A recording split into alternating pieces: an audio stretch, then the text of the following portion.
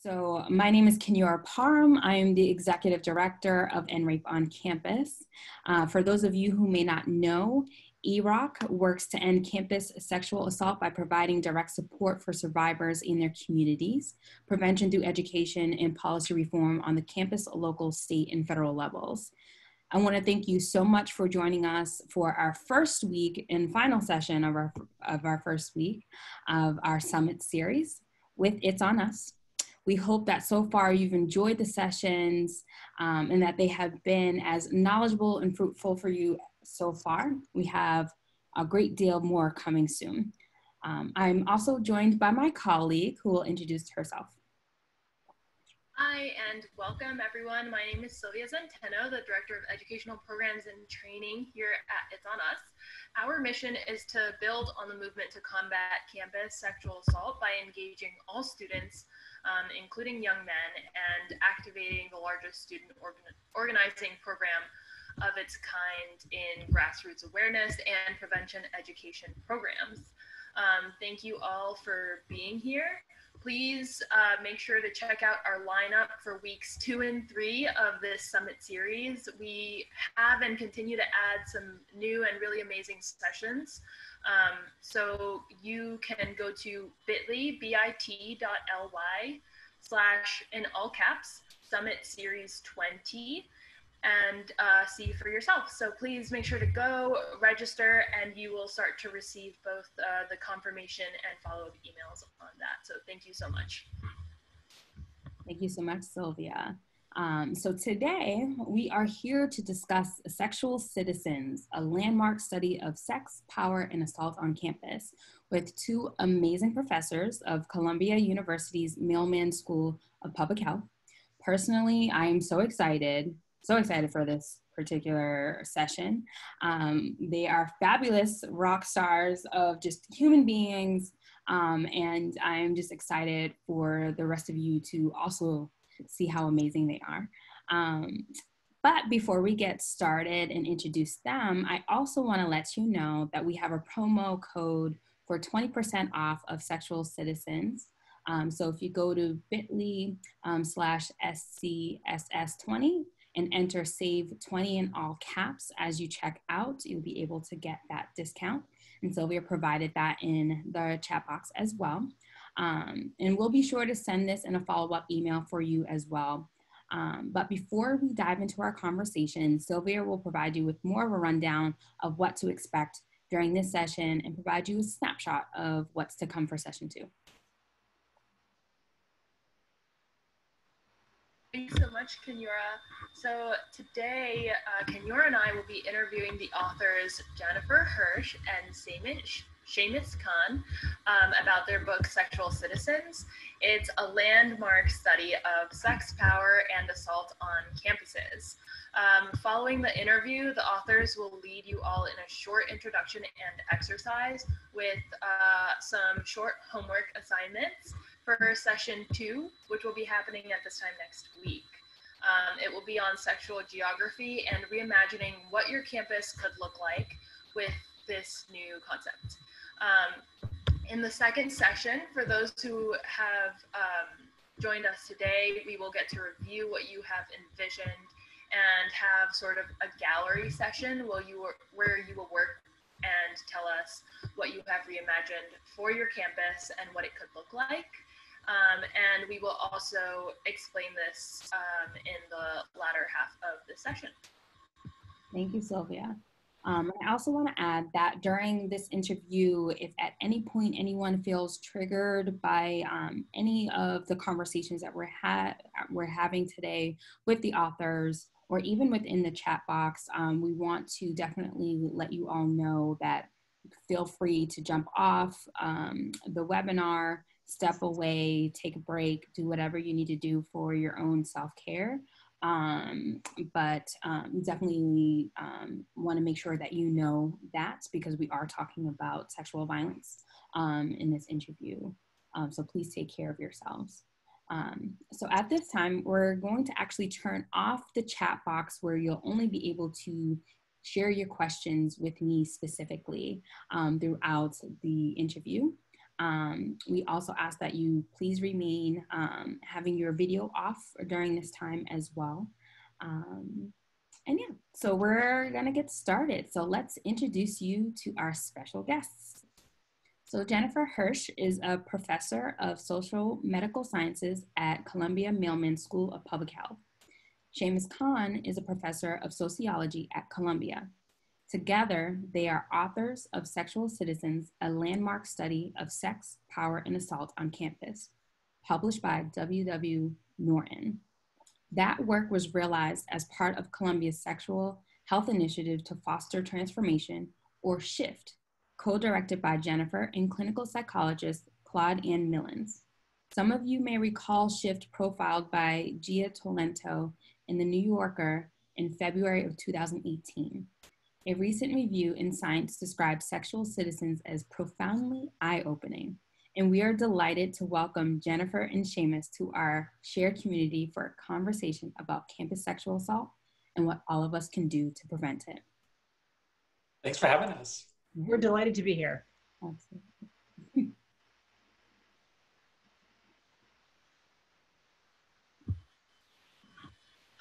All right, still figuring out the mute button on this virtual Zoom. So I wanted to go ahead and ask the first question to both of you. So let's start with the big one. Why did you write this book? I'll start with a story. So Austin, by the time he came in to share his story with us, was in many ways like a touching and engaging young man. He told a story, which I am not going to share tonight, which is sort of the only like hot sex scene in the book. It's about an evening with him and his girlfriend. It was the 4th of July. They ended up making their own fireworks. I will leave the rest to your imagination. He cared about being a good lover. He had developed a series of nicknames for the kinds of orgasms that his girlfriend had. And so he really wanted to show up for her as a lover and as a human. And yet he also told us a story in that interview about assaulting someone. It was freshman year, early in the year, and his roommate had asked him to go sleep in his roommate's girlfriend's room because the roommate wanted to be alone with the girlfriend. And so Austin, who was feeling very anxious because he felt like everyone had more sexual experience than he did, goes into the room, and she was drunk, and she said that she wasn't interested in doing anything, and yet he got in bed with her and started to touch her body, and then he stopped himself. And he never labeled what he had done as an assault until later in that conversation with us, when he was asked, well, what is sexual assault? And he said, well, it's when you touch someone sexually without their consent. And then he paused and his eyes welled up with tears, and he was like, fuck me. Like, he couldn't put together who he had become with what he had done. And the big story, the big argument that we make in Sexual Citizens is that we need to reorient the conversation to think about what we can do to prevent things like that from happening. In 2014, when I began the project that ended up in this book, the conversation was really focused around adjudication. The idea was like, so much was wrong with adjudication, and so much is wrong with that. And the focus in the editorial pages and on TV was like, if we could just get that right, we would solve this problem. But instead, we make 3 big arguments in the book. First, we need to think about prevention. Second, it's an everyone project. So campus sexual assault is not just a higher education problem, it's a social problem. And that means that institutions before college and outside of college need to get on board and do their part. And then third, when we think about power, yes, gender inequality is fundamentally an element of understanding campus sexual assault, but there's so many other kinds of power. So you can't understand, you can't prevent sexual assault without thinking about racism, without thinking about socially organized inequalities faced by people who are gender nonconforming, without thinking about economic precarity. So we build on feminist analyses to look at how social advantage that men face intersects with other kinds of power disparities, to present a much more comprehensive, much more challenging, but a much more comprehensive vision for what prevention needs to look like.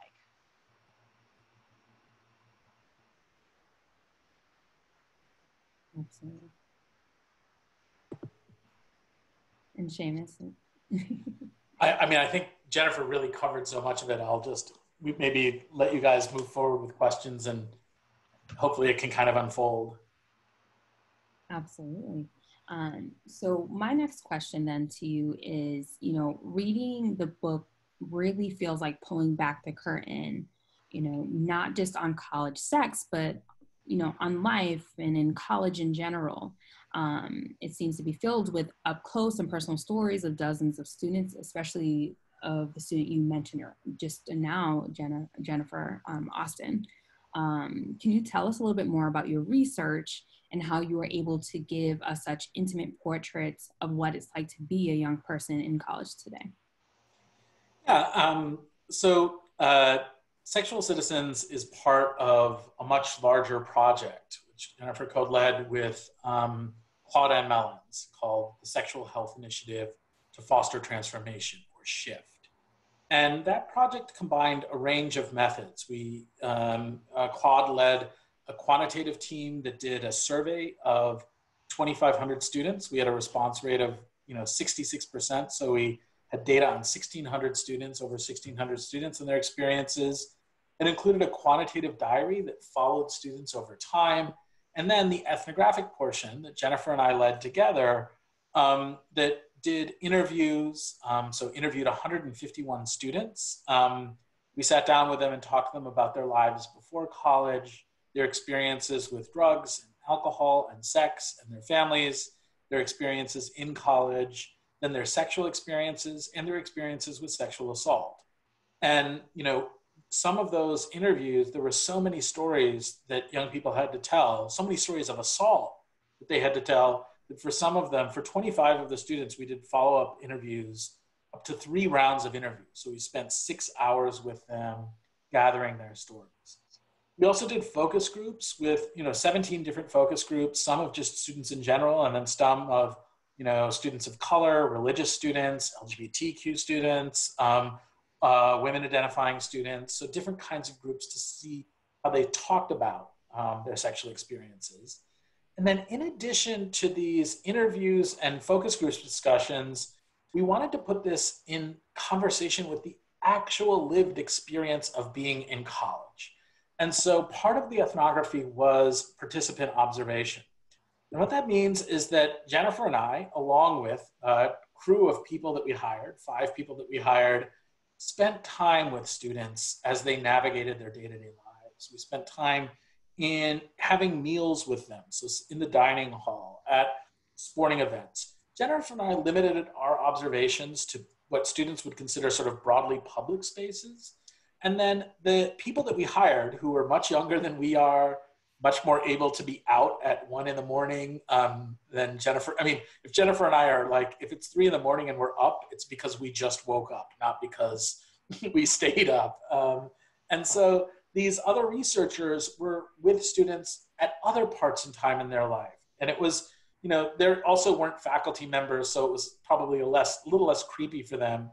And this allowed us to see students in religious student spaces, in dorm rooms where they were cooking dinner together, in fraternity basements, on intramural sports teams. And the aim is to provide a really holistic picture of what it's like to be a college student today. In particular, what it's like to be a college student at Columbia University and Barnard College.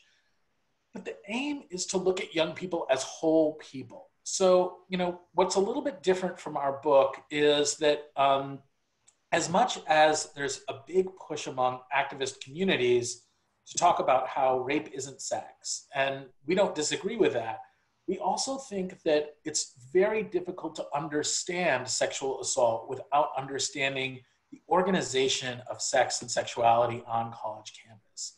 And so we wanted to figure out, like, not to study sexual assault in isolation, but to explain how it's a predictable part of the lives of students, a predictable part of the way that we have organized our communities and the way in which youth are experiencing their lives. And saying that it's a predictable part seems really troubling, but it has this hopeful implication. And the hopeful implication is that we can make sexual assault less likely for people through prevention work. And so, the kind of final thing I'll say here, and I'm sure Jennifer will want to jump in after this, is that so much of the conversation about sexual assault is based in fear. And we take the position that a fear-based approach to sexuality, sexual expression, and any social problem isn't particularly effective. And so we write from a position of empathy and hope, seeing students as whole, realized people, the kind of complexity of Austin's story that Jennifer just told, and thinking, the book has a lot of difficult stories that we tell of people being assaulted, but we do so not from the perspective of trying to scare the reader or the listener into feeling like this is a terrible, terrible problem, but instead to try and have compassionate understanding for young people and how they're experiencing their lives in order to provide a vision of prevention that we think could be effective. So, yeah, I mean, it is the most optimistic book you could ever read about sexual assault. I think, Shamus's phrase that we have built a world in which this is a predictable outcome. The corollary of that is that we can build a different kind of world, right? By specifying the social roots of sexual assault, we can undo those roots. If you think about driving, I'm like right in the middle of teaching my younger son to drive. And so I'm like viscerally experiencing what a horrible experience it is. But, we built a world where students, the young people, can do what is a pretty dangerous behavior, which is driving, mostly without hurting other people, right? And we don't do that by, turning our heads away as they grab the car keys when they're drunk and muttering under our breath, gosh, I hope it goes well. I just don't want to know anything about it. And we also don't do it by only teaching them about stop signs. Like, I could tell you, it is very important to teach young people about stop signs when they're driving, but you can't be a good driver if that's all you know about. And in the same way, like, the consent work that people are doing on campus is vitally important. People have to know about those stop signs, but it's like teaching calculus when people haven't had arithmetic, to think that that is going to get us to a world without sexual assault. And so, the book really is, in many ways, a call out to parents and communities to do better before kids get to campus. If you think about, anything that parents do, like think about oral hygiene and all of that, like standing over little kids every day, making sure they brush their teeth. So like, where is the attention to young people's emerging sexual selves? What are all of the things that we could do to form people so that they will be better at sex and know how to do it without hurting other people? Thank you so much, Jennifer and Jim. Yeah, thank you for that. So for my next question, well, as someone who early on didn't have the chance to identify as what you refer to as a sexual citizen with my family, this book really spoke to me. And at times it was hard to read. I think it gives really important insight into the need to have these conversations with your family early on, to allow everyone to be their most authentic selves. And parents, as you mentioned, are an audience for this book, but who else do you want to reach with this book? So immodestly, I would say everyone. I mean, when we say everyone has a role to play, we really mean everyone. Some of the writing really is for young people. I think that, you know, the young people who have responded to us about their experience of reading the book have said how seen they feel in the stories. And we're hoping to lead them to use those stories for reflection about what they want to get out of sex. And also, I think, you know, fundamentally the work we need to do is to teach people not to assault other people. And so that means recognizing themselves as potential assaulters, not saying, and in a way that's not about, am I a good person or a bad person, but do I have power that I'm not acknowledging that might lead me to inadvertently harm someone? Another story from the book, and this is sort of the paradigmatic story of, this is what everyone imagines. If they're not imagining someone jumping out from behind a bush, this is what they imagine when they imagine a campus sexual assault. Lucy was a freshman, first year. She was, had been very sheltered in high school, had not had a lot of opportunities to be sexually intimate with other people. And she was excited. She wanted to lose her virginity. She wanted to meet some boys. And she and her friend Nancy went to a bar, orientation week. Some seniors started to pay attention to them. That was thrilling. The seniors bought them drinks. That felt very exciting. And so Scott invited Lucy back to the fraternity house with him. And it felt like the college experience that she had been looking for. And they stumbled up Amsterdam Avenue in the warm summer night. Eventually Nancy caught up with them because Nancy had done that bystander intervention, and she was trying to keep track of her friend. But Nancy was pretty drunk, and so she passed out almost immediately after they got into the fraternity house, because you can't keep alcohol on the main floor. You're not supposed to have alcohol in the fraternity at all, but the response to that is not to not have it, it's to keep it upstairs. And so Scott invited Lucy upstairs to make her drink. And so they're on the second floor, and then he invited her up to his bedroom, and she went, and they were making out, and then he started to take off her pants, and she said, "No, don't." And he said, "It's okay." And then he raped her. And so in that moment, in that awful moment of saying, "It's okay," he was erasing her. He was not seeing her as a sexually self-determining person. He was seeing her as an object for him to accomplish whatever he wanted to sexually. And, you know, Shamus and I, in some way, we're not judgy. Like, people they should live their best lives in campus and out, right? Like, have whatever kind of sex you want, as long as you recognize that the people you're having sex with are people.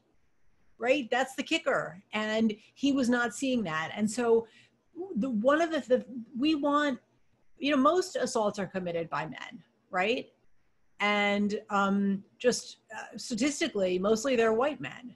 And so we want white men to read this book and to see their power, and to see that they might use that power in ways that can be very harmful, not because they're necessarily bad people. I mean, both my sons are white men, but because they're socially powerful in ways that can be silencing to their peers. And I think another group that we really want to speak to are policymakers. And policymakers who have, and you know, speaking to everyone here who's listening along, like thinking about how you can engage with policymakers. And sort of, there's a lot of ideas that we present in the book of what sets of policies we think are important, but a really prominent one is comprehensive sexuality education. And that is age-appropriate sexuality education that that addresses a wide range of things, but it's about how to treat other people, but also fundamentally thinking about sex as something that isn't a sexual diseases course or a sexual fear course, that isn't about all the problems with sex, the diseases you might get, the challenges of unwanted pregnancy, etc., but instead an education that says, you know, sex is going to be a very important part of your life. It's going to be a way in which you connect with people that are really important to you, you need to think about what you want from that, as well as an education more generally in how it is that you treat other people. And I'm sure we'll spend a lot more time in this conversation talking about what that sex ed is. And there are good models for comprehensive sexuality education. Jennifer and I don't propose a new way of doing sex ed because there are a lot of great organizations out there that are already doing this work. And rather than create competition in the landscape, I think it's valuable for us to lift up the work that so many other folks are doing, works like you guys. But the second thing is in working with policymakers to broaden the conversation about what prevention looks like. And one of the really big arguments that we make in the book is that sexual assault is about power, and gender and power matters. But there are lots of kinds of power on campus that aren't just gender and power. There's race, for example. There's class, there's sexuality, there's ability. And we need to look at the multiple forms of power and think about them as sexual assault prevention. So, as an example of this, every single Black woman that we spoke to, every single one told us a story of unwanted, non-consensual sexualized touching. Now, that astonished us when we did the analysis. We talked to 16 Black women, and 16 out of 16 told us a story of unwanted sexualized touching.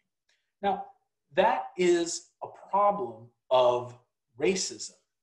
It is a problem of viewing Black women's corporeal autonomy as something that doesn't deserve respect, that Black people in general, their bodies are available to be touched and intervened in by whites because they don't deserve the full citizenship rights of sort of equivalent moral humanity. And so our vision here is one where equality is a sexual assault prevention strategy. The experience of those women is not just an experience of them being women, but building on sort of Crenshaw's work of an intersectional lens, it's an experience of both race and gender. And we do that not just in thinking about Black women and their experiences, but whiteness and how whiteness and heterosexuality and cisheteronormativity, like heteronormativity, all produce conditions of power. And so thinking about what are the ways in which we can do work with one another and with other organizations to build equity into the campus landscape and view that equity as part of our prevention strategy is something that we need to push locally, but also push for policymakers by saying, like, look, fighting for equality is one way to help address sexual assault on campus. And let's be clear, beyond campus as well, where some of the rates of sexual assault may be higher for women who are not in college than women who are in college. Absolutely. Thank you both so much. I love how you brought in this intersectional piece into this work because as survivors' experience of sexual assault is not a monolithic. So we have to explore those different avenues for sure. My next question for you both is, speaking more around the three big ideas that are centralized in the book: sexual citizenship, sexual projects, and sexual geographies. Through these lens, these are the lens in which you would make sense of sexual assault, right? But what do you hope will be the big take home from reading this book? Yeah, thanks. So the new language that we provide isn't just a new way of thinking about assault, but for understanding how sex fits into people's lives. So let's first just get the ideas out there, and then we can kind of explain that a little bit more. The first is sexual projects. And sexual projects is the answer to the question, what is sex for? And it may seem like this is only the kind of the question an academic could possibly ask, like, what is sex for? But I want you to ask yourself that, like people listening around, like on right now, like, what is sex for? And the answer is likely that sex is for lots of different things. Sex, it's for pleasure, but it's also for connecting with somebody who's important to us. It's something that we do often to give comfort to someone else.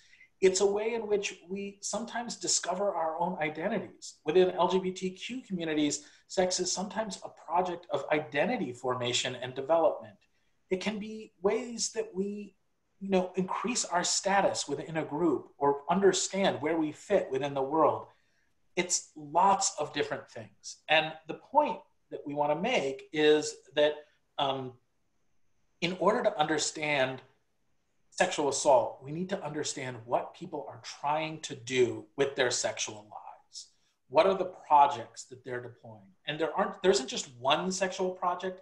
People have many. So sometimes people really want a relationship. Other times they want to just hook up. That can be the same person, right? There are multiple projects. And Jennifer said before, and I'll just reiterate, most of the morality around sexuality is over projects, like what projects are good versus bad.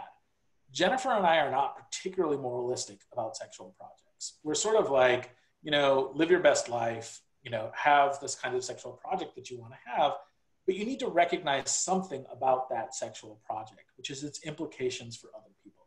And this is where the second idea comes in of sexual citizenship. Sexual citizenship is the idea that you have the right to say yes to sex and the right to say no. It's a pretty simple idea. It's that people have the right to sexual self-determination. But it's a pretty big provocation because part of the provocation is to say we need to start thinking about a fundamental feature of people's right to self-determination as their sexual right to self-determination or the right to sexual self-determination. But there's a second part to sexual citizenship, which is that part of being a sexual citizen is recognizing that others have equivalent rights. So that you are not a sexual citizen unless you also recognize the equivalent rights in other people.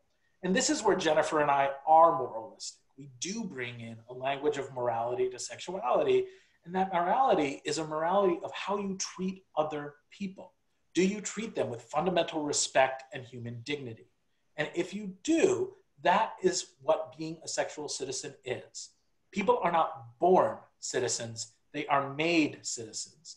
And part of our prevention work and our prevention strategy is to ask, how can we do the work to raise up young people and everyone into being sexual citizens? The final concept is sexual geographies, and this brings in a layer of space to the analysis. Yes, we mean literally things like furniture, but we mean so much more. So furniture, the example would be, imagine two young people. They're hanging out together and they want to go back somewhere private, to college students. And so they go back to a dorm room. What is in that dorm room when they open the door? Well, there's a desk, a chair, a bureau, and a bed. And if they're going to sit together, they've got to sit on a bed. And the idea of geography, of a geographic or spatial analysis, is that space isn't just the context within which things happen, it's an active player. It actually produces future interaction. So like it or not, beds have social meaning. And if you're going to sit on a bed with someone late at night, it sort of changes the nature of the interaction. And so we want to think about how we could transform the spatial organization of campus life and of our communities more generally in ways that might help with prevention. A critical aspect of space is power, because one of the things that we know about space is that it's not equally distributed. Some people have more access to space, more control over space, more of a right to claim space than others. And so, if you look at campus life, like let's go back to the story that Jennifer told about Scott and Lucy. Space is a critical feature in the analysis that Jennifer gave us. That the fact that the fraternity and sorority rules mean that fraternities are allowed to serve alcohol and sororities aren't, it gives men control over the spaces where a lot of parties happen, where there's a Greek life on campus. And so men are responsible for the distribution of alcohol and the organization of party space. And it's not just men, it's typically wealthier, whiter men. And so that is a feature of campus life that's built into the design. Also the fact that they were upstairs, as Jennifer said. So these three concepts, sexual projects, what is sex for, What are people trying to do with their sexual lives?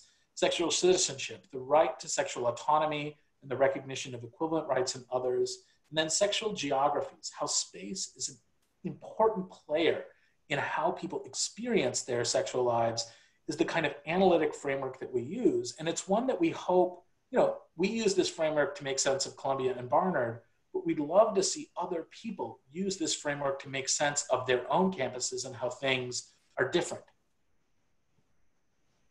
So just two things that I wanted to add on to what Shamus was saying in response to these like big take homes.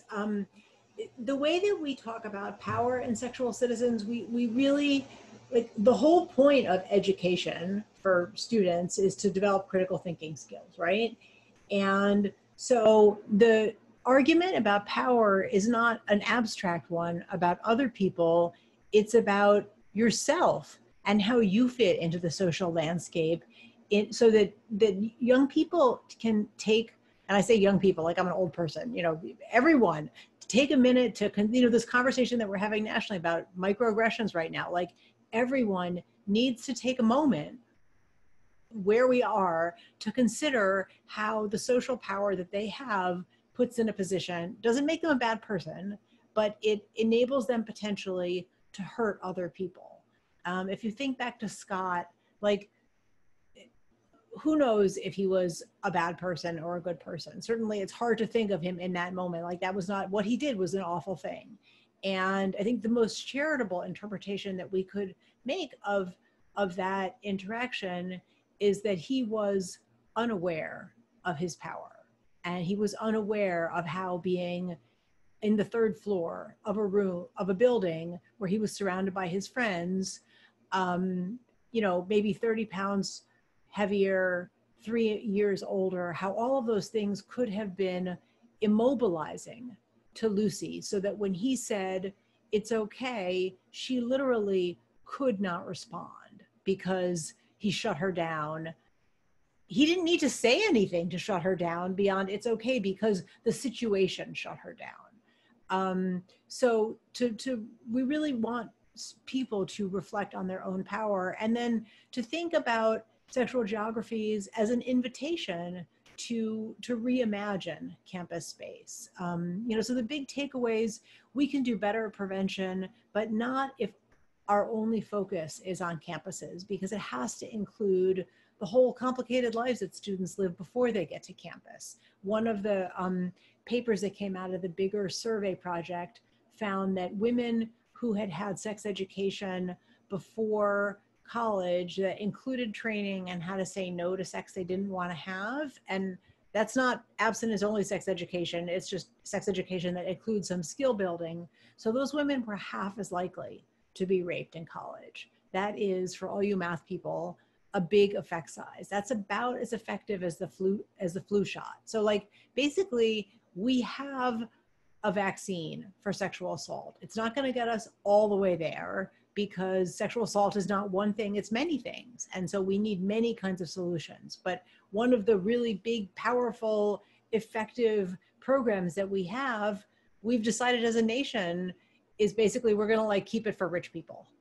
And kids in poor school districts and kids in conservative school districts are not gonna get it. So that's a policy choice, in the same way that we've like chosen to become a global pariah around COVID-19, we're choosing to leave on the table these things that could be part of the solution to some of the problem that we face in relation to campus sexual assault. I think another thing that I just want to like name before we move on is the importance of collective action. So all of you are here today to learn with End Rape on Campus, and it's on us. And I just want to really encourage you to affiliate.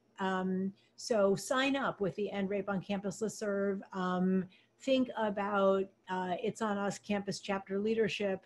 You can start by taking the pledge at itsonus.org.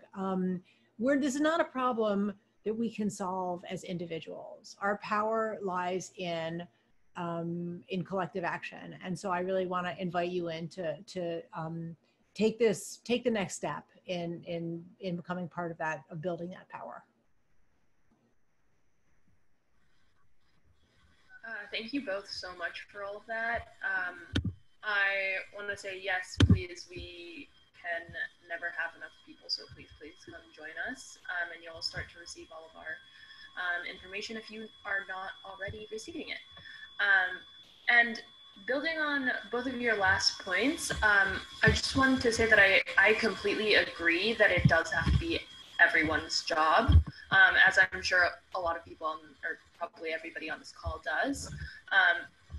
But I also really enjoyed reading about the suggestions and interventions that you proposed. And you've covered this a little bit already, but as part of Lucy's story, you did mention that aspect of space. Would you mind building on your idea of sexual geographies and talk a little bit more about why you think that matters so much, and especially how that provides a critical opportunity for the prevention piece? Yeah, absolutely. I mean, sort of gave the dorm room example, and, the implication of that is like, what would it look like to have spaces on campus that students could go to that were potentially intimate, that weren't a room controlled by someone? But it also highlights policies, right? So there's just this naturalization often in how campuses work, that older students get better stuff. And what that naturalization is like a reaffirming and in some ways amplifying power inequalities.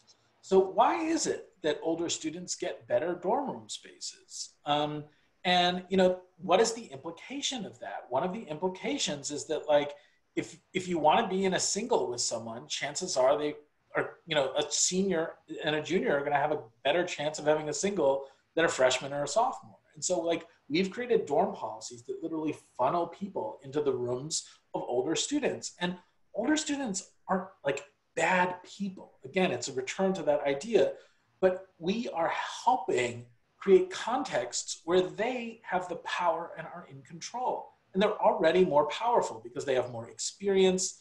A difference in age of 3 years doesn't seem like a lot, but when you're 18 and with a 21-year-old, it's actually kind of significant in a difference. So it begins to like open up that conversation about space, but it's also so much more. And I want to tell just another story, and it's a story of Charisma. And Charisma was a woman. We spoke to her and she told us a story about being assaulted. She didn't really name it as an assault, but her story began by basically describing Columbia as a white institution. And what she meant by that was, the party spaces on campus were run by white men who liked to drink a lot. And she wasn't into the music that they listened to. She didn't drink as much. And as it turns out, like, if you look at national level statistics, whites drink significantly more than other ethnic and racial groups, particularly Black Americans and Asian Americans. That exists in colleges, it exists outside of colleges. And so, the drinking practice in college is kind of, not exclusively, but kind of a practice of whiteness. And so parties that centered around the music that, like, the white guys running the frats were listening to, and drinking as a main part of the socialization, didn't really appeal to her. She also experienced those spaces as places where, like, the white men didn't find her attractive. And what we know about dating patterns and race isn't that surprising. And so what did she do? She found herself, trying to find somebody else. And she met this guy through her roommate in Brooklyn. There's a long story about this. And the very abbreviated version of the story is, it's like pouring rain. It's New York City. The subways aren't running.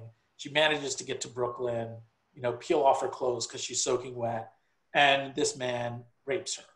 She doesn't describe it that way, but he puts his hands on her. She tries to remove them, and then he stops. He doesn't stop. He just continues. And she says, body language had always been my plan A. I didn't really have a plan B.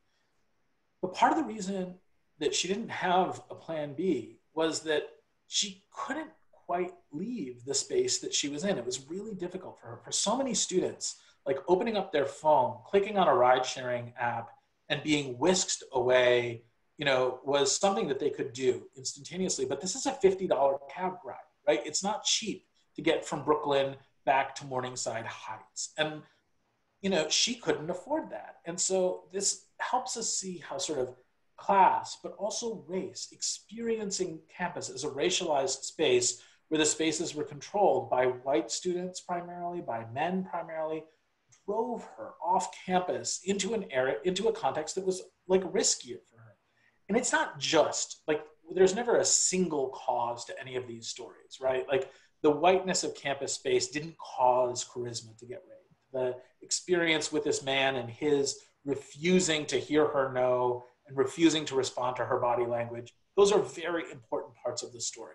But so too is the spatial dimension of campus life, about how wealthier students, men and white students, often control high-value social spaces, and that campus itself is this sort of racialized space. And so space is something that helps us all connect and recharge with people who share our identity. It's also a place where we connect with people we might have a sexual partnership with or some kind of sexual union with. They're places to be intimate. They're places to meet people across lines of difference in equally accessible places. And so what we would push all of you to think about, and this is going to be part of sort of where we move at the end of this session, is like, how are the spaces in your life organized? Who has control over them? What are the spaces that are accessible to different kinds of groups? And how could that be part of a prevention strategy? This doesn't just mean thinking about like, oh, we need a queer student lounge. It means thinking much more broadly about campus as a sort of landscape of opportunity for challenging some of the power dynamics. And it also means, as we've said before, expanding the conversation to think about how new people might be brought in to sexual assault prevention. Jennifer and I,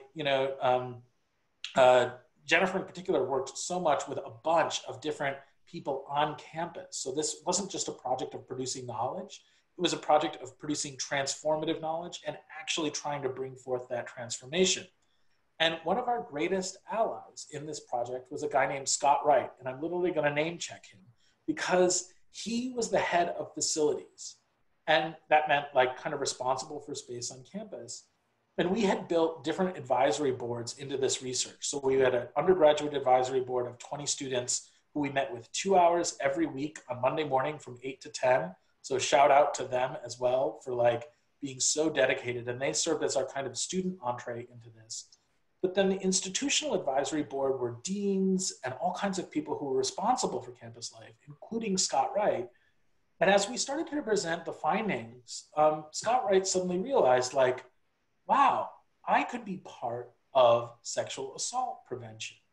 And the way in which sexual assault prevention had been so siloed into, say, the Title IX office or the Women's Center or these different sort of local places on campus, the sexual violence response group, it sort of, it was an attempt, he suddenly felt empowered or brought in to think, I have control over space.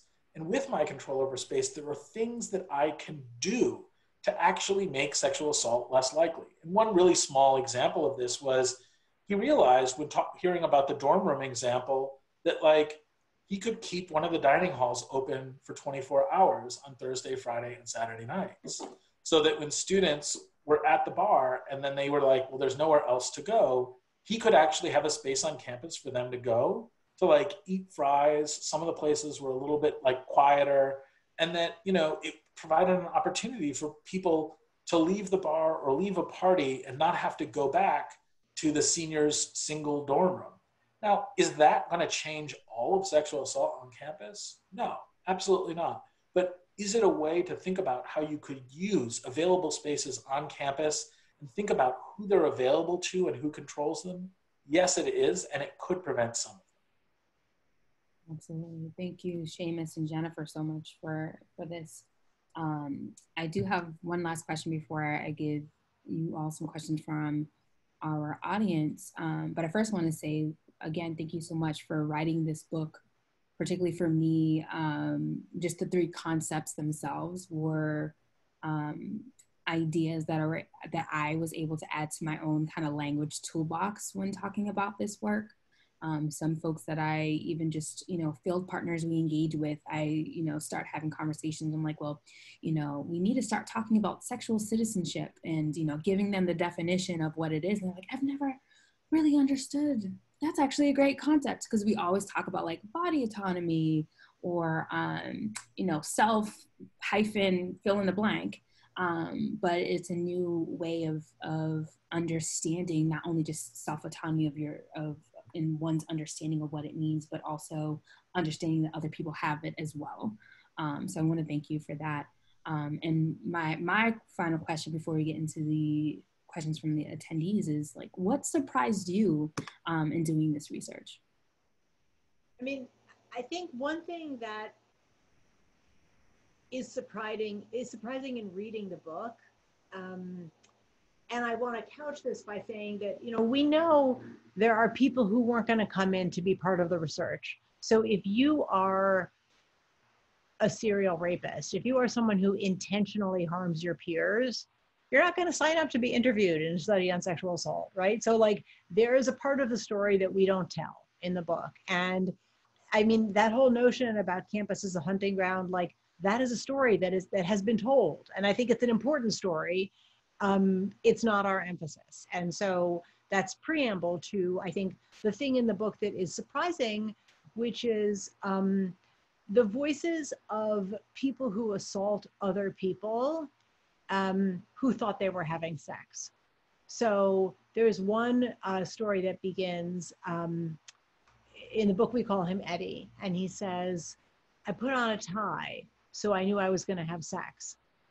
And then he recounts this, he didn't have sex on while didn't have a tie while he was having sex. But so he recounts being invited to a sorority formal, which he like wasn't super into the girl, but it was a high prestige sorority. And, these kids are very achievement oriented. So, so he said yes, and he's a competitive athlete. He was in season, so he wasn't drinking.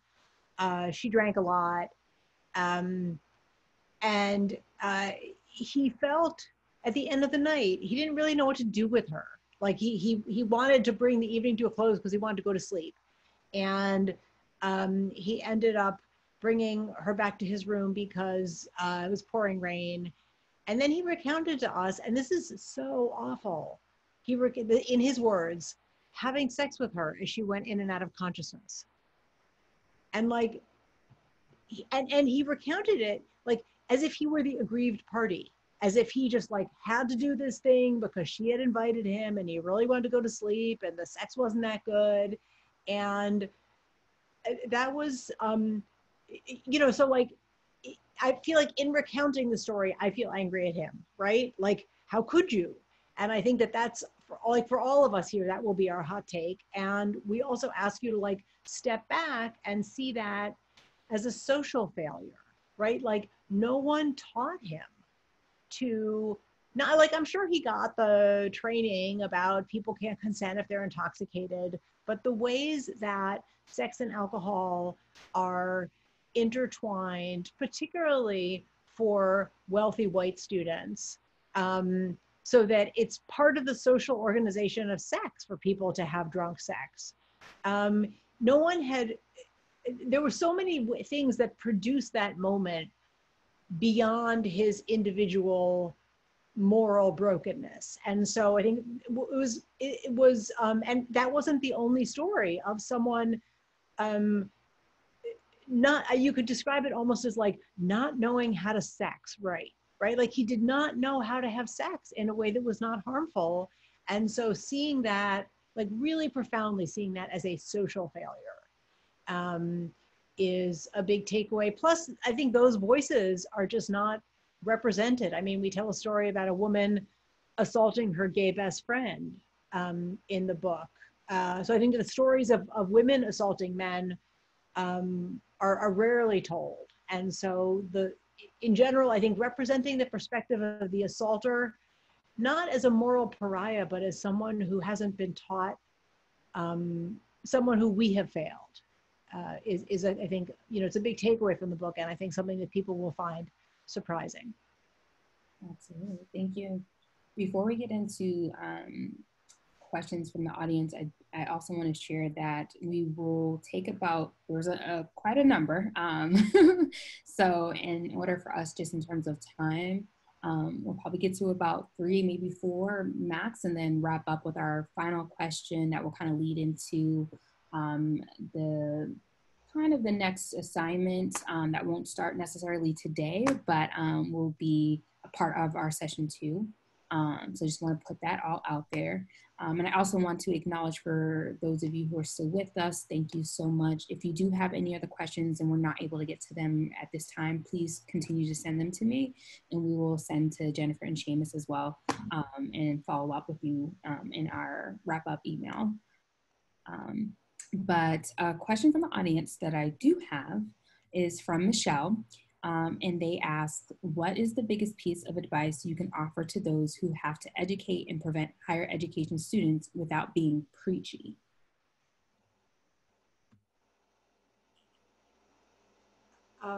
The biggest, I don't know. I mean, a big one is start with making space for them to figure out their sexual projects. I think if students gained more clarity about what sex was for them and had a greater understanding of other people's sexual citizenship. Like, I think it's the ideas, like use these ideas to scaffold a discussion class or 2 discussion sessions. And I think also, if you're doing the education, demand more time in the curriculum. This is not material that you can cover in a way that's transformational in 60 minutes. You need at least a couple of sessions, and you need small enough groups that the work can be interactive, because social and individual transformation is required to get there. This is not like a knowledge delivery thing. That's not our A game in public health. And so I think we want you to feel empowered to demand the structure that will enable you to really do the work effectively. I might add just 2 quick things here. The first is that I think connecting sometimes the lessons of sex ed are divorced from all the other lessons of kind of like moral education that people have. And so, instead of sort of siloing sex ed as like, there's your sex life, and then there's your life. Part of the point of talking about sexual projects is making a connection between the sex that you're trying to have and the person that you want to be in the world. And so, connecting sex ed to all the other lessons that people have gotten, like, don't grab, use your words. Like, that is a sexual assault prevention strategy. And helping people see that and make those connections would be good. The second thing I'll say is just making connections to diversity, equity, and inclusion work. That seeing, basically partnering with other parts and organizations on campus and saying, like, we need a generalized equality project, and that generalized equality project is going to help address classism, racism, homophobia, ableism on campus, but it's also going to help address sexual assault. And so figuring out how diversity, equity, and inclusion work can be tied to the sex ed that you're providing, I think can be really helpful. Thank you so much. I'm gonna look through more, or Silvia, if you want to read off the question. And we're going to try to be quick, give short answers so you can get through more questions. Yeah, we have a question from Alex. Thank you, Alex. What kind of interview and survey questions were asked, and how did you create a survey/interview environment that felt safe for students to share their experiences? So I'll quickly hit on some of these, and Jennifer, you can fill in. For the survey, we based the survey on other surveys that had done before so that we could compare our results to other things. So the battery of questions that we used were modified versions of things that previous sexual assault researchers had done. We allowed students to take the survey either in their privacy of their own room or in a space on campus that we provided. So people could choose either option, and they did. For the interviews, it was very interesting. You know, we had an entire protocol of intervention, mental health intervention. So Claude Mellons is a clinical psychologist and one of the people who co-led the project. And so we devised this entire thing about how to deal with students in crisis, you know, either during or after the interviews. And we didn't really have to use that protocol, somewhat surprising to us. That, you know, that one of the things, Jennifer said, like, one of the things that surprised her, or that surprised us during the process, was how people who assaulted people often thought that they were having sex and described it as having sex. I think another thing that surprised us was how much the young people that we spoke to welcomed the opportunity to speak about some of these things because they felt like someone was finally listening to them. And some of that took a little bit of work to create a rapport with the student body, but some of it was also sort of, it in and of itself was an observation. Now, we did a series of things with the interviews, which we detail extensively in the methodological appendix to the book. So if you're super interested in the methods, you know, there's like a 15-page methodological appendix where we talk about how we ask questions, what questions we asked, how we built rapport. But I have to say that the kind of silence and shame around sex that is so like pervasive, both in sex ed, but then also in subsequent conversations, you know, we kind of unwittingly provided an opportunity to open up some conversations on campus that really weren't happening. And there were times where students left interviews where they were like, God, it was great to talk to someone. And we were distraught because of what they just revealed to us about their experiences. And so I think it sort of spoke to the necessity of creating spaces for some of these conversations to have. And I'll note, we were exempt from mandatory reporting. So people could tell us these things and we didn't have to report them. We got a legal exemption from mandatory reporting from the General Counsel's office, which was essential for us to be able to do our research. Thank you much. Oh, sorry, go ahead, Kenyora.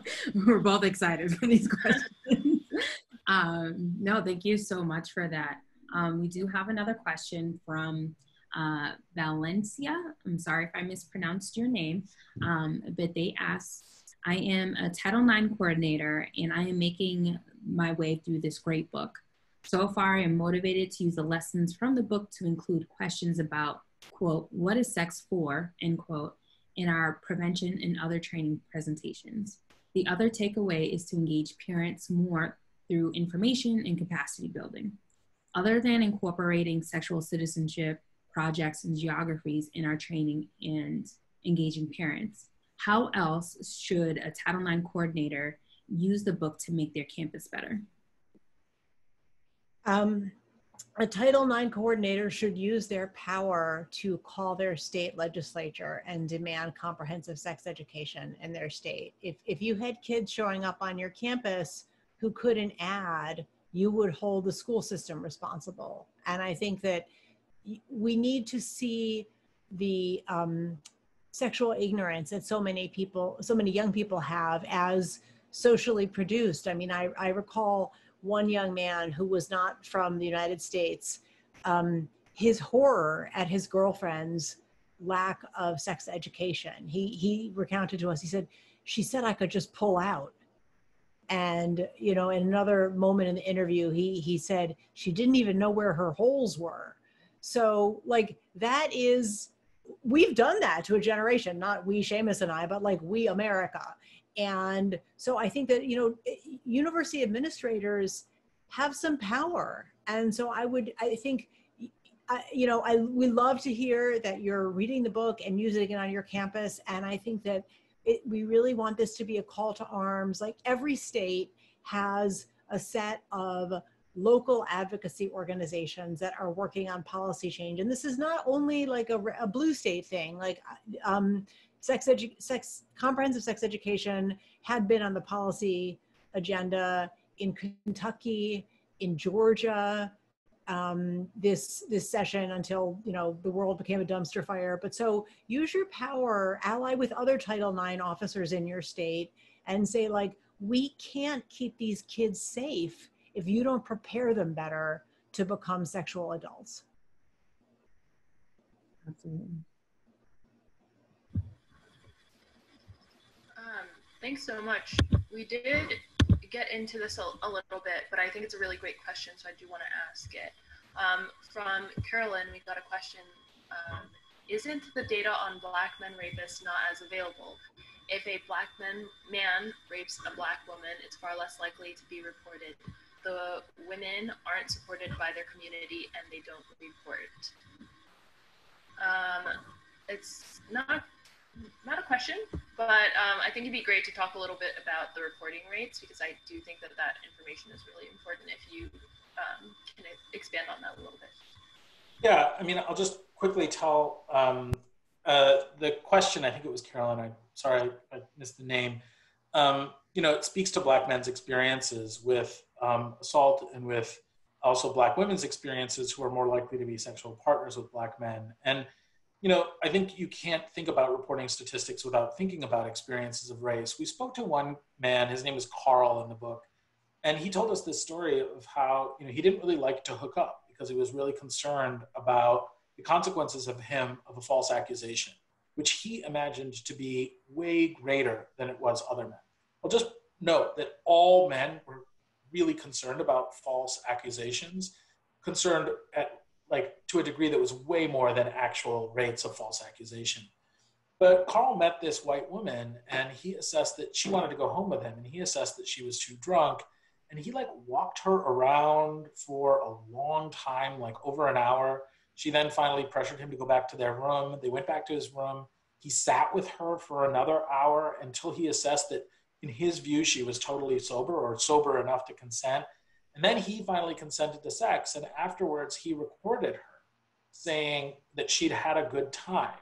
And he told us that he'd done his research, that he knew that New York was a one-party consent state, so that he could use that recording to be admissible in court in his defense. And this sort of speaks to the degree to which, you know, his concerns about a racialized justice system influenced his sexual practice. I'll also note that, you know, in the survey, we didn't find higher rates of unwanted sexualized touching for Black women, but in the interviews, the stories came up all the time. The women didn't necessarily tell it as a story of assault, but they told it as part of a narrative of their experience. And so this is really the advantage of a multi-method approach where, you know, through the quantitative stuff and the reporting rates, we get to sort of evaluate where we are compared to other kinds of things. But then in the qualitative part of the research, we get to sort of investigate, what are some of the underlying mechanisms or processes behind those statistics?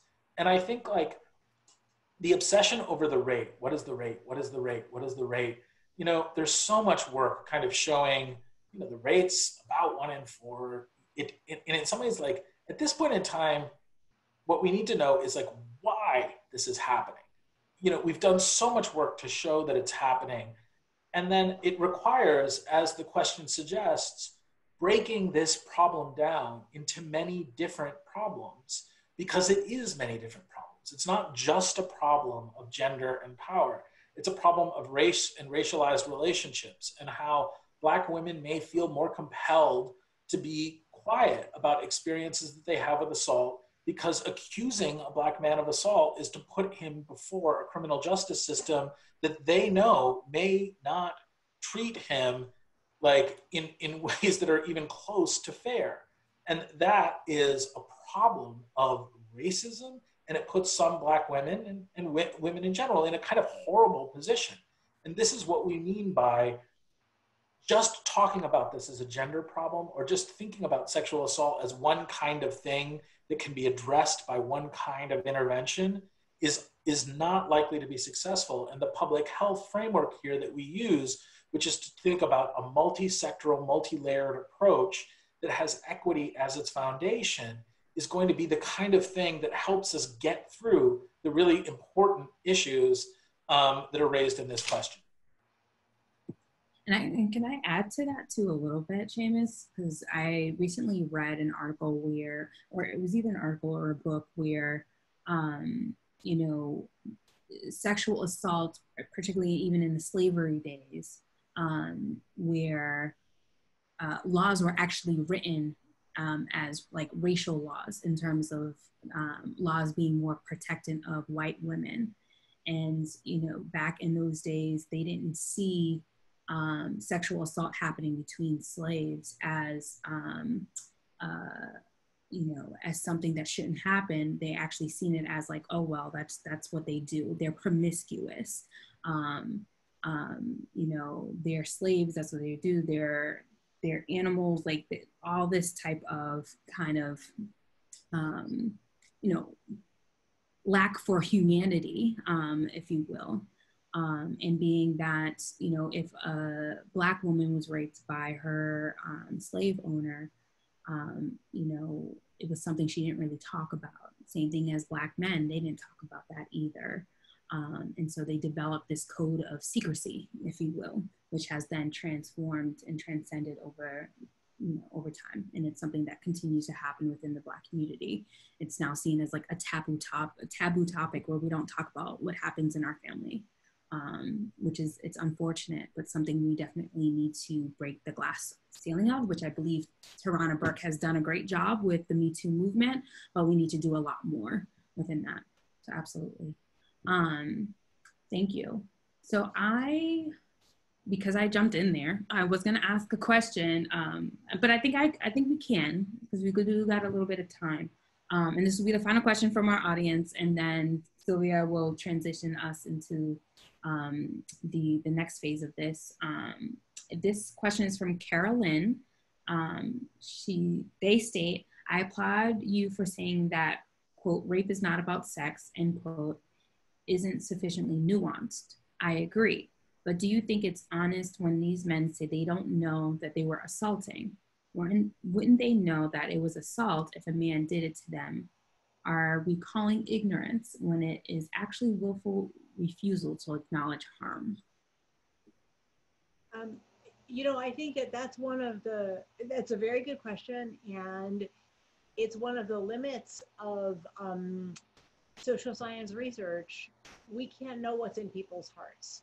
And it's entirely possible that the people who told us those stories knew in some corner of themselves, or just knew entirely and didn't want to admit it, that they were causing harm. The reason that we think it's a little bit unlikely is that sexual assault is very stigmatized in the campus environment. And so people know that it's bad.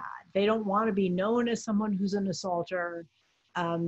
There's you know, people who are accused experience a pretty intense degree of social shunning for the most part. And so it seems unlikely to us that people who really thought that what they were doing was assault would come in and tell us their story. Doesn't mean that there are not those people out there.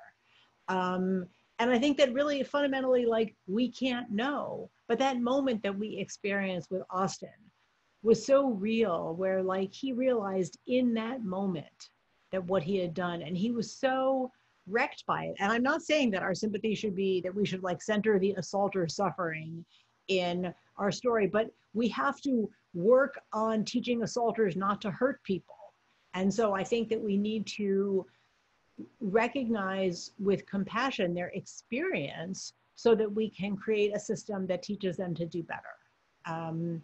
So I think, you know, in some way, the answer to your question is like, it's unknowable what they were thinking. And as public health people, the other thing that I would say is like, our focus is always on the broader environment and not, you know, what's in people's hearts, or, you know, as I said in the beginning, you know, working one penis at a time. And so like thinking about our goal is changing the social context. And so I'm not going to say that it doesn't matter what they were thinking, but I think that in terms of where we're going to have the most impact, it's changing the environment rather than focusing on these are people's individual moral brokenness. I think I'll just also quickly add that we do tell stories in the book of people who recognize that they committed assaults. And so there's an entire chapter on perspective of people who commit assaults. And the chapter is called Acts of Entitlement, Self-Absorption, and Violence. And so it's not that we think that everyone who commits assault doesn't know that they commit assault. And we tell many stories of people who recognize that they assaulted someone, and then we try and make sense of why they did that. And often our explanation is not that they were trying to harm someone. And again, this is like a methods thing, partially. It's that people who are trying to harm people probably aren't going to sit down with their sociology professor and talk about why they were trying to harm somebody. They're probably going to avoid us. And so, you know, the aim of this book, we don't think that if like we instituted all of the lessons of sexual citizens, the book, that like all of assault would go away. We think a large portion of the kind of low-hanging fruit of assault would be something that we could address. And so that low-hanging fruit are the things that are preventable among people who don't want to be committing assaults, but do end up doing it. Thanks so much for that. Yeah, absolutely. I mean, gender-based violence is a pandemic, and you really can't move towards a world where this does not exist without involving absolutely everyone, which includes all parties, and having that like community healing that you've talked about having. Because of time, I do want to move into our last and closing question, and then I'll pass it on to Kenyora, and we'll be sharing some of the next steps that we've talked about before. But we do have a lot of students on this call, which I'm really excited about, and they might be thinking of this in terms of their school. I am definitely wondering what has Columbia done to combat sexual violence, and to build on that, how can we begin to engage in the practice of reimagining how our colleges are handling this, and with respect to sexual geographies? So, you know, I hope everyone's sitting down when I say this. Most research has no impact on the world, right? You produce knowledge, you send it out there, and it gets ignored. And it was never, I mean, so from the beginning, we were like, we're not going to do that. And so the project was grounded in what's called a community-based participatory research approach, where you engage the stakeholders who will use the knowledge from the beginning in a conversation about the horizon of the possible, about what you're learning, about how you're learning it. We were never going to hand Columbia a binder and say to them, do this, because it would end up in a shelf with all those other binders, right, about racial justice and, you know, there's all those ignored binders, right? We were not going there.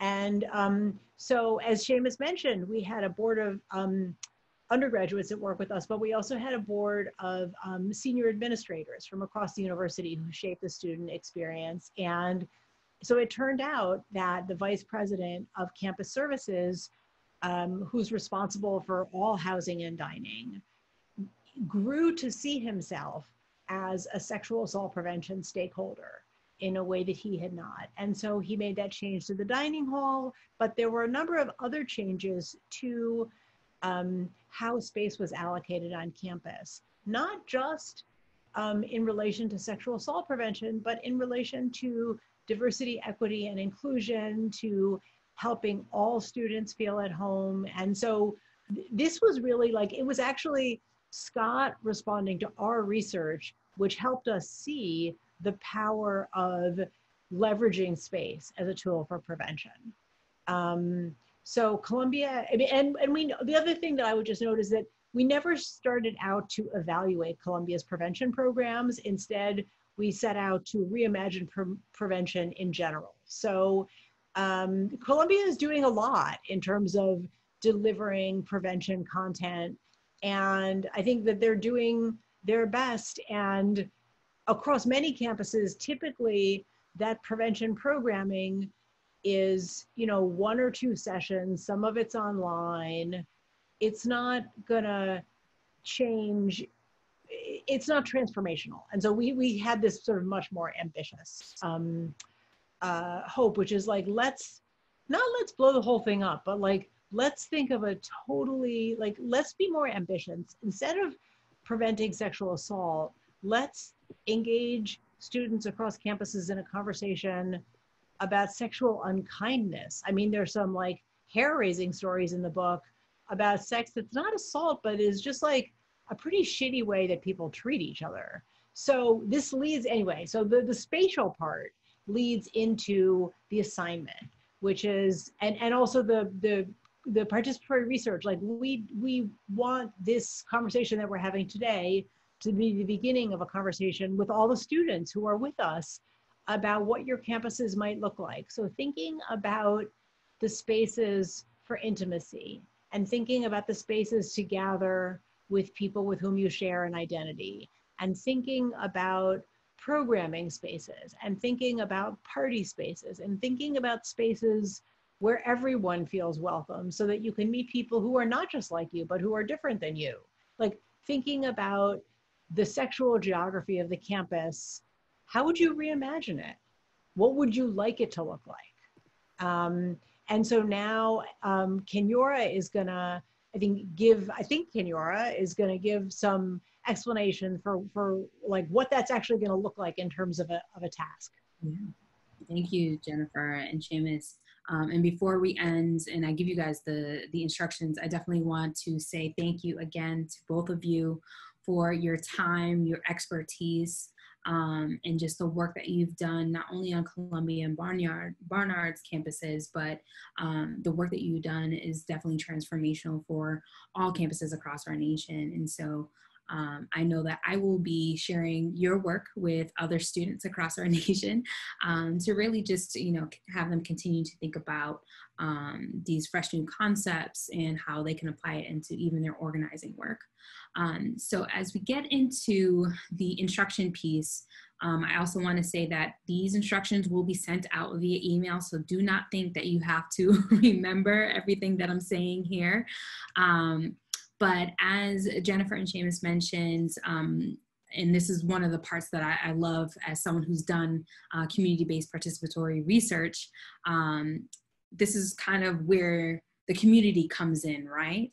And so here's where you can be a part of reimagining your campus. So whether you like to draw, whether you like to paint, whether you want to create a video, or maybe you want a PowerPoint presentation, we really just want to see from you what your reimagined campus looks like in terms of sexual geographies.